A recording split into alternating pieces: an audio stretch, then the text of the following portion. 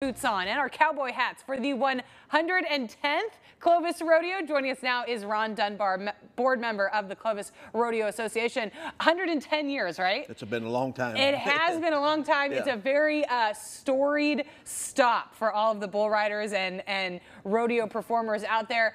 What do you get most excited for about the rodeo? I think the first day when we finally got to that point and the place is packed and rocking and having a great time, we bucked the very first animal of the night and we go nothing but upward from that point on. I know, and then all the hard work sort of pays off. Just kind of relax a little bit, and we finally get to, you know, and then until it's over, and then it all starts all over again. We just start playing again. So okay, what are the dates for the rodeo? When does everything kick off? Well, we'll kick off on the 24th on a Wednesday night with the Extreme Bulls. That's nothing but bull ride. We'll buck 40 bulls and come back with the top 10 and buck 10 more. Okay. Great night.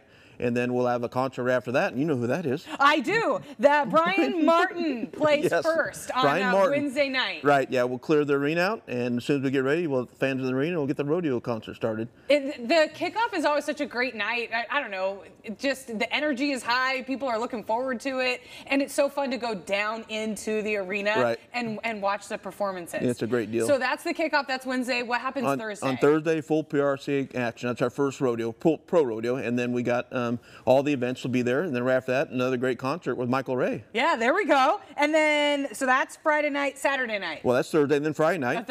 Another PRC performance, another great performance, and then a concert after that with Matt Still. Okay. And then Saturday, we start off with our parade downtown Clovis, Old Pulaski streets, down 9:30 in the morning, and you got to come see that. It's been a long time tradition, just like our rodeo. Yes. A great tradition of what we do. Classic tradition, the Clovis Rodeo Parade. I marched in the Clovis Rodeo Parade when I was like maybe that high. I think I rode when I was about that kid too. It is such a classic Clovis. If you live in Clovis, you have to go to the rodeo. What's really cool this year, because it is such a popular event, you guys are doing a free shuttle this year, so fans can park over by Sierra Vista Mall and then take the shuttle. Right. How does that work? Well, they can pick up the shuttle at the southeast corner of the Sierra Vista Mall near the K1 little Go-Kart place right behind that building, and they'll take you to 4th and Veterans Way, which is right near the water tower, and then we'll have golf carts there. People need a ride, take you right to the ground. So we've had trouble last few years, everybody trying to get in the place at 5:30, and it's just it's hard. So we've been working on this. Finally, we're going to try it this year, and I think it's going to work. It's going to relieve a lot of traffic. I think that's going to work because right behind K1 Speed, the go-kart place over there, is tons and tons of parking. And so this will make it easy to get in and out. And people from Clovis know that Old Town Clovis gets a little packed when everybody goes down there.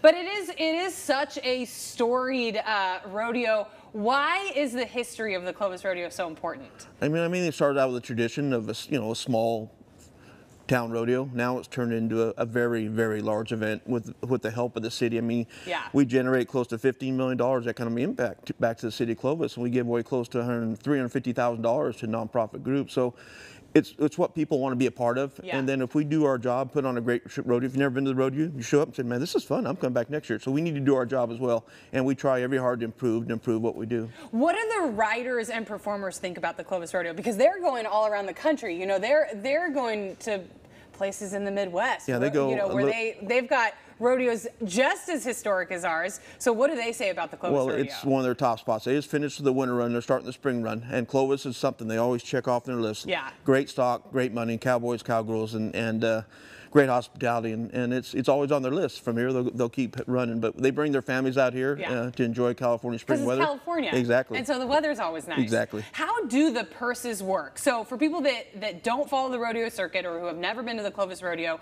the riders and the performers, they're riding for purse money, right? Exactly. How does that work? We add a certain amount of money per event, all the same, and then their entry fees total up in that, and it ends up being almost $350,000 more dollars that we can give away.